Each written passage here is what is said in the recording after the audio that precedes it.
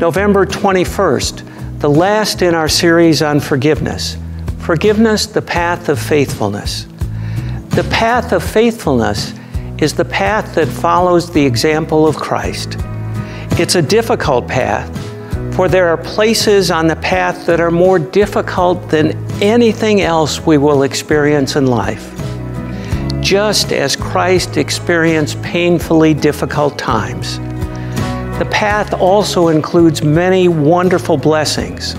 But when we are truly faithful, we know that in following the path of Christ, we are expected to forgive one another just as we have been forgiven.